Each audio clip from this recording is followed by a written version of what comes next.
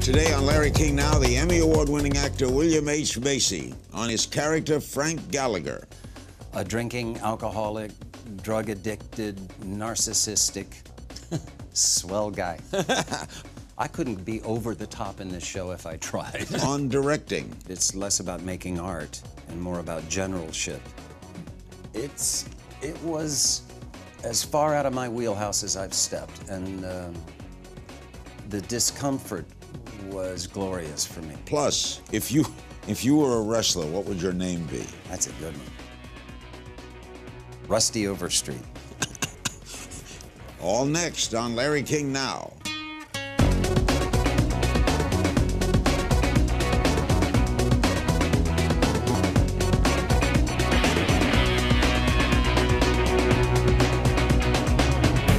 Welcome to Larry King Now. Our guest is one of my favorite people, William H. Macy, the Oscar and Golden Globe nominated SAG and Emmy award-winning actor known for his roles in such films as Fargo and Boogie Nights and The Sessions, currently filming his 5th season as Frank Great Guy Gallagher in the Showtime hit Shameless, where he's been nominated for an Emmy for Outstanding Lead Actor in a Comedy Series, and he makes his directorial debut in Rudderless. That's in theaters this October. We're going to talk about that in a while. Congratulations on the Emmy nomination. You've won, what, 2, right?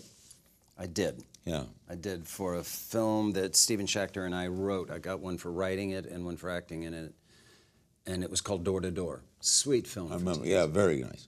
Explain Frank Gallagher. Well, I'm keeping that good guy, Frank Gallagher. I'm going to Frank Good Guy Gallagher. It alliterates and everything. How did that come about for you?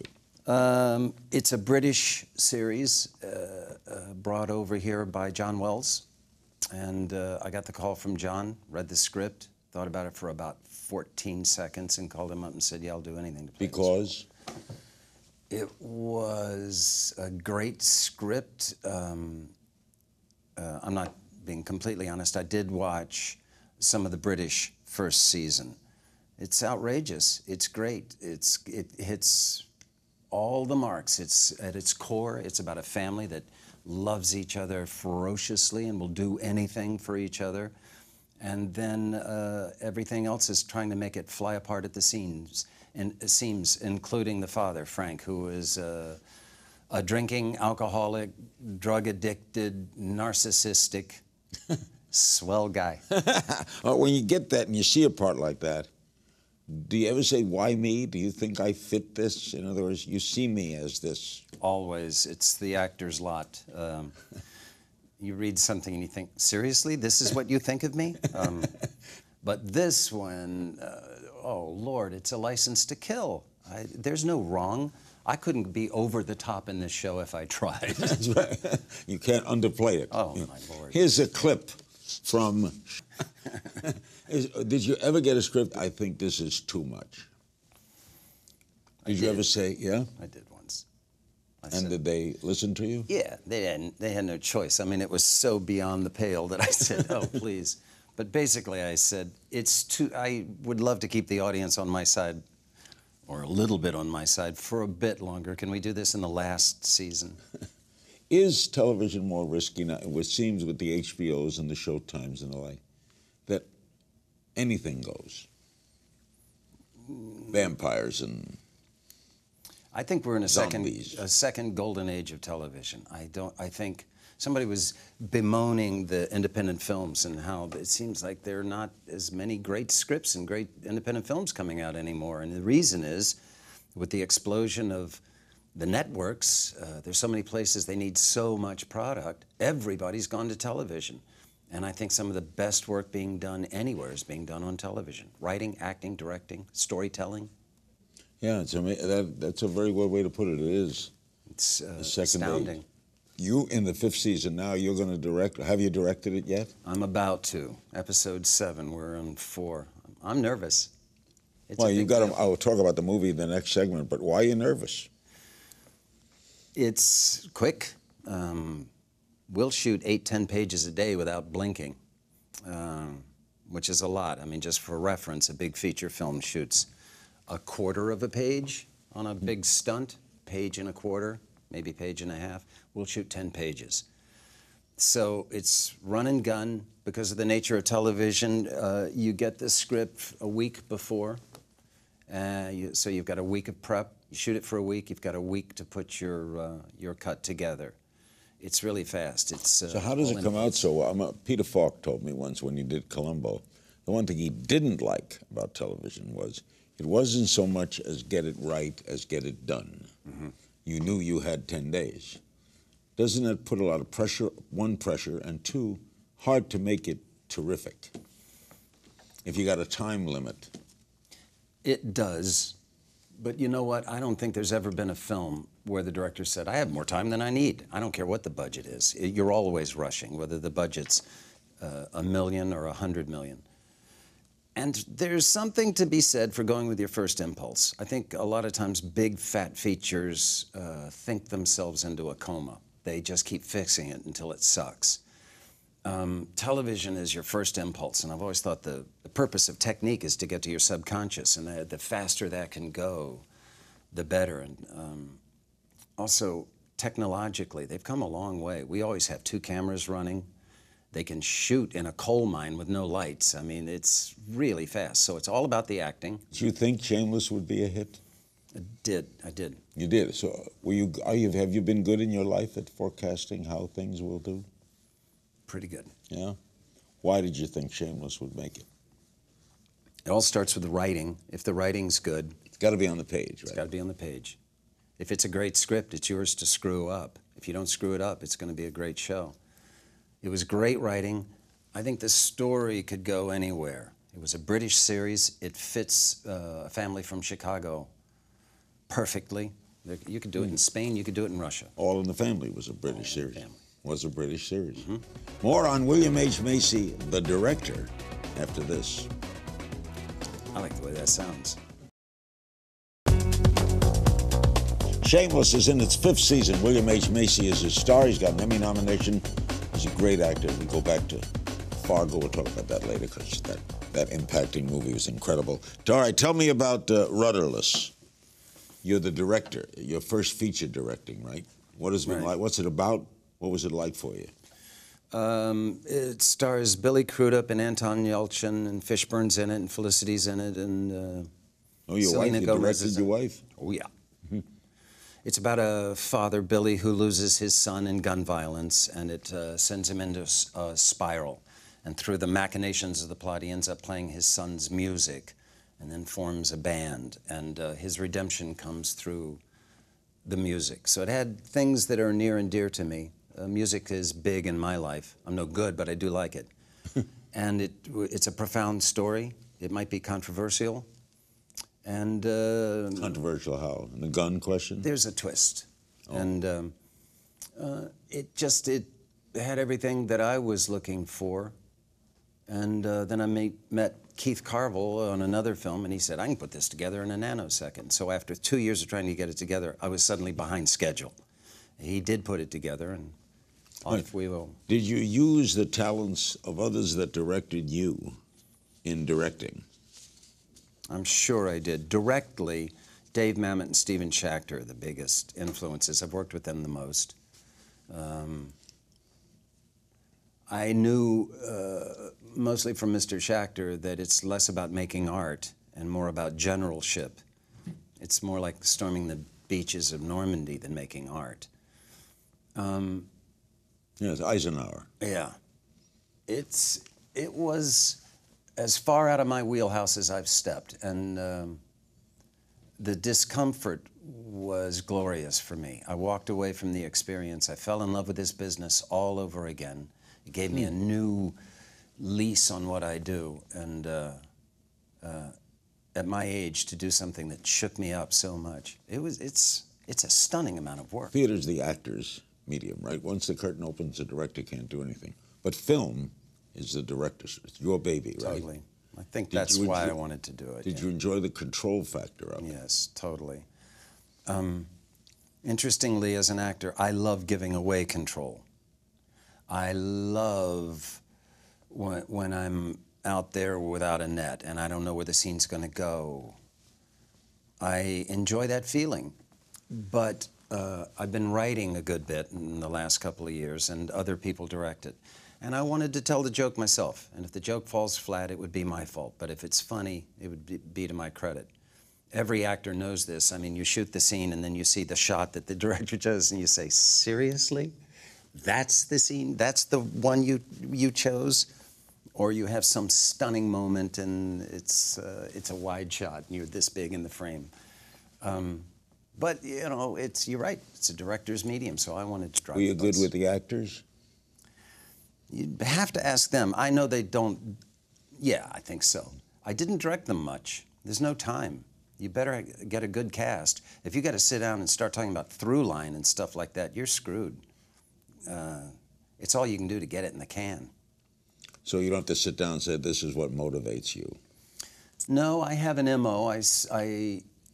I think it's all about the objective, and I would state the objectives pretty clearly. You asked about taking from other directors. I think there is a line to be walked where you accept ideas from everyone, but then I think a good director at a point cuts off the discussion and makes the decision, and on you go. You'll never have a longer day in your life than when the director believes in democracy. You'll just be there until the wee hours. You're going to direct another movie, right? God willing, yeah. It's called Crystal. We'll start shooting February 15th. What about directing your wife? Oh, it was a joy. There are all kinds of different actors, and she's a lot. She takes up a lot of space and a lot of air. She's really smart, and she comes in, she's a thoroughbred, and it's a lovely thing to see. Do you bring the job home? We grew up in the theater together, so it's really one of the cornerstones of our relationship. We talk about acting all the time. We both love it. And we do talk about what we're doing. We give each other notes. I don't recommend that you try this at home, kids, but we talk about stuff, and we've successfully made it so that it's rare that we hurt each other's feelings. Why do you love it? I fancy myself a raconteur. I've always... The part of acting that I love is that the actor's purview is so small. You live in a nanosecond. You look at me and ask a question, I say yes or I say no, and in that second is the whole thing. When you finish that moment, you go to the next. You don't think about the next one, you don't think about the last one. You live totally in the moment, and I find that a lovely experience. It's really great on stage. The film, everything is pulling at you, but I love living in the moment. I've found that, strangely, I'm most comfortable there. We'll talk about the great David Mamet right after this. We're back with William H. Macy, great actor, director. He's going to direct a Shameless episode coming in the 5th season. His movie directorial debut will be in Rudderless, coming in October. He's going to do another film next year as well. Okay, let's talk about Mr. Mamet. Okay. Where did you first meet him? I met him in college, Goddard College. He had graduated. He came back as what they called a teaching fellow. It was a hippie school up in Vermont. There were no requirements other than tuition. No grades, no tests. We were jolly well on our own. So Dave, being the dynamo that he is, put together this group of people, many of whom are still my friends. And we played theater on our parents' dime for about 3 years. He taught me everything I know. What is his genius? Well, as a writer, he's a musician. He found the music in American speech, I think, better than anybody else. We like to think of him as being profane, but it's beautiful music. And it's so good that when you get two people who have done a Mamet play, particularly something like American Buffalo, you meet another guy that played Teach, and you'll start riffing the lines. It's almost like singing. The words he chooses, the rhythm of it, it literally gives you pleasure, the way your favorite pop song does. Glengarry. Glengarry. What a play. What a play. He's prescient. I don't know why. I don't know where he gets it. He's a rootin' tootin' genius. I mean, his plays, Wag the Dog. He's ahead of us. He's fearless. He will say the thing that can't be said. He's done it his whole career. And he's funny. funny as all get out. When you're doing a play with that, people have said that about Tennessee Williams, that they write and that it flows, that actors love to speak. You feel it when you say the lines, right? It must be fun to do. It's great. Hard to memorize, but once you get it, it's like driving a Ferrari. It is just glorious. Tell me about Fargo, how that came about. The normal ways. I got it from my agent at the time. I think it was with Writers and Artists at that point. I read the script. It frightened me because I realized I was born to play the role, even though it was described much differently than how I look. It was a great script, and the Coen brothers were doing it, so I was terrified. I went in to read for The Cop. Oh, yeah? Yeah. And Ethan said, "That's real good. You want to read Jerry?" And I said, "Yeah." So I went out in the hall, worked on the speech. They said, "That's real good. You want to come in tomorrow?" I said, "Yeah." I was up all night, called every actor I knew. I was off book in the entire thing. I went in, they went, "That's real good. Thanks." And then I found out they were holding auditions in New York. So I got my Lutheran ass on an airplane, flew to New York, walked in again.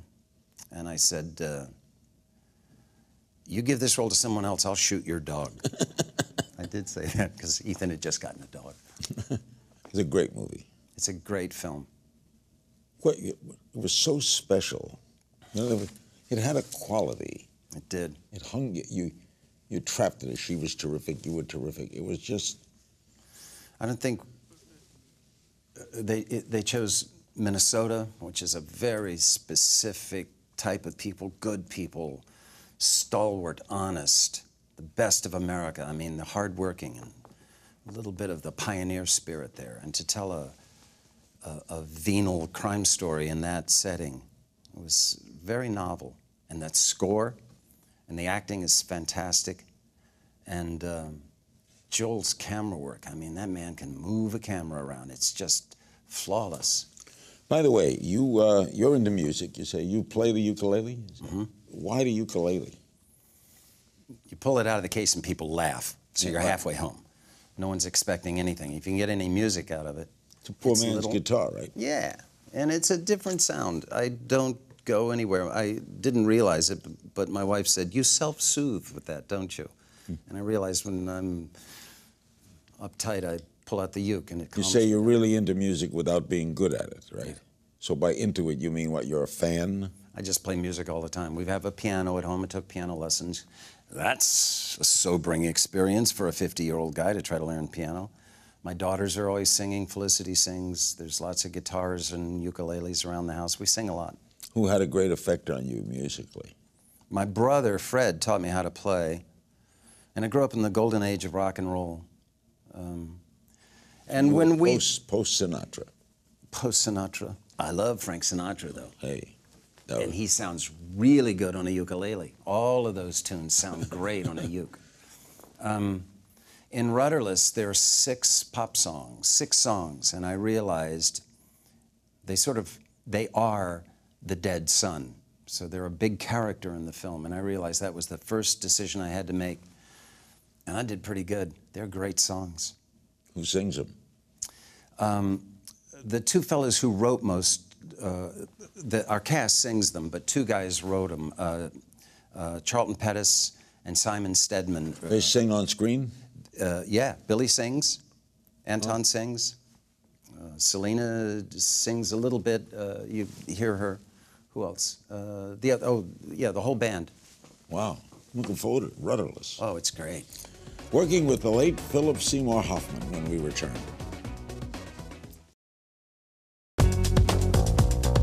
We're back with William H. Macy. We'll have some social media questions, but what did you work with Philip Seymour Hoffman in what? 2 Paul Thomas Anderson films, Boogie Nights and Magnolia. Maybe some other one, too.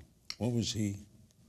Everyone who I talked to about him, his talent was enormous. Enormous. He might have been the best of us. I think we know now that it came from a good amount of pain. I mocked him once. We were doing a panel, and Phil was one of those guys that really subsumed himself in the character and what the character's shoes looked like and what was in his pockets. And I said, does that nonsense really help you? And he said, yeah, it does. And then he countered, I think you do a little bit more of it than you'll admit to, don't you, Bill? Great guy. What a tragedy. It's hard not to be mad at him. We have some social media questions. Bryson Knox on Facebook. If you could change anything in your career, what would it be? All right, I'll ask you this way. You ever turned down a role you regretted? No. Missed some that I wish I'd gotten. Like? Oh, you know, I remember the ones in New York. I did some plays in New York, and I was just a workaday actor, so I had to duke it out to get them. Umpi Yumi Shumar. Some people on Facebook have weird names. What was your greatest challenge in becoming an actor? I think it's a hard knocks sort of way to make a living. I would say the rejection. You know, I paid for my habit. I did a lot of plays in New York and Chicago, and I paid for them by doing commercials. I did a lot of voiceovers, but I did a lot of on camera. And everybody would call me, and they loved to have me audition for their commercials. And they never cast me. So I would do 3 commercial auditions a day sometimes. I just got enough to keep going. But it was, I think I once went 60 auditions without getting one. The Hudson River on Instagram. What's the favorite movie you've appeared in? That's like naming your favorite kid. Yeah, can't. But I love State and Maine, Happy Texas, Fargo, of course. SE8N1 on Instagram. Did you watch and take anything from the English Frank Gallagher? I did. Sort of the style of the piece a little bit, although they're English. You need subtitles to understand them. Oh, briefly, I met David Threlfeld, who plays Frank. He was over here. He came to the set. I'd never met him. I saw him in the distance. I was worried he would get lost. He doesn't know L.A. We saw each other from a distance. We started walking towards each other. It sounds like a cliche. We ran the last couple of paces, and I embraced him like a long-lost brother for a long time for guys. For a minute, we just held on to each other. It was one of the most stunning things. Bradley Sawyer on Facebook. Who was some of your favorite directors? Well, we've already mentioned Mamet. And the Coen brothers, of course, and... Did they direct together? They sort of tag team it. I think if you had to... I think Joel sets the shots a little more and Ethan writes the scripts a little more, but they both do both. And now a game of If You Only Knew. Just throw questions at you. All right. Remember the first girl you kissed? Becky Borgman. Becky Borgman. Where was this? What city? It was in Cumberland, Maryland. I think it was in her living room. I think her parents were upstairs, and boy, I laid one on her. How old were you, William? 14. Superman or Batman? Superman. Fly. What's a superpower you'd like to have? Invisibility. Me too. Yeah. Yeah, that's better than flying. Oh. Flying? Come on. We fly all the time. It's boring. Instrument you'd like to learn how to play? Violin. Karaoke song?